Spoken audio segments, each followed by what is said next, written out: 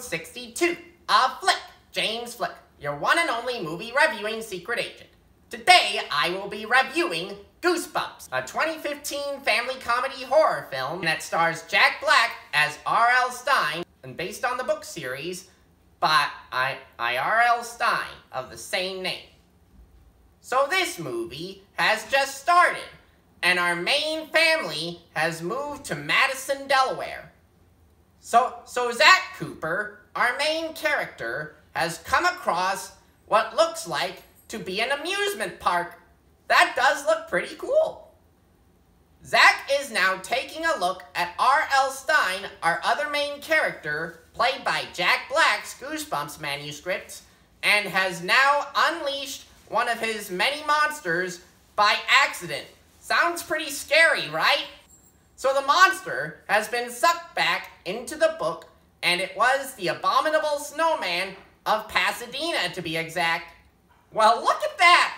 A talking dummy that's doing all the talking on its own. That does look pretty creepy. Some naughty gnomes are wreaking havoc in the Stine household right now. They are certainly acting pretty naughty. Man, that is some monster chaos that Stine's monsters have created all across town. First, an invisible boy, and now a giant praying mantis. Those are both really frightening to come across too. We are now an hour into this scary adventure, and so far a werewolf is terrorizing a grocery store.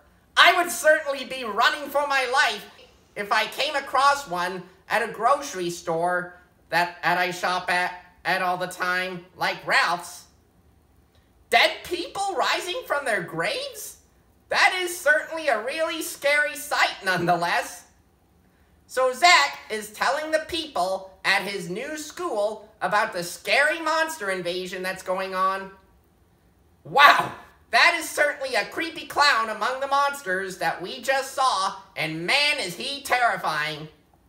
So R.L. Stine and company have so far managed to escape by school bus and are now on the run. Zach and his friends are now on a Ferris wheel and are unknowingly on a wild ride on that thing.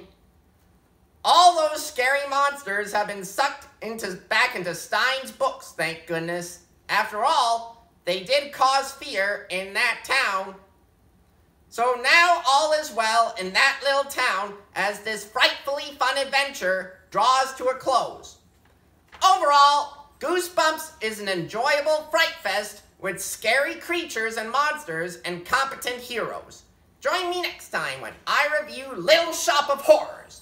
I'm Flick, James Flick, your one and only movie reviewing secret agent out there.